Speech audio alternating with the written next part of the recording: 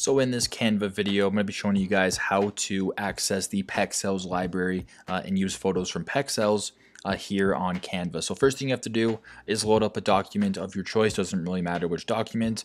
Once you are loaded up, I want you to go to the left-hand side here, all the way down to where it says Apps, and just press on it. Once you're greeted to this screen, I want you to scroll all the way down until you're greeted with a section that says Discover Content From. Go to this sort of greenish logo with the P right here that says Pexels. I want you to press on it. And then once you're here, press Use. And now you have access to the Pexels library, which is basically a library full of stock photos and images that can be used throughout your projects without having to pay attribution for. So if I wanted to press one of the ones they give us access to, you can this guy right here that's working away.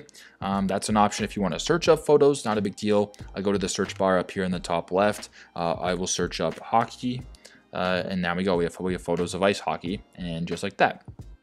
So hopefully this video helped. That is how you access the Pexels library here through Canva, and hopefully this helped.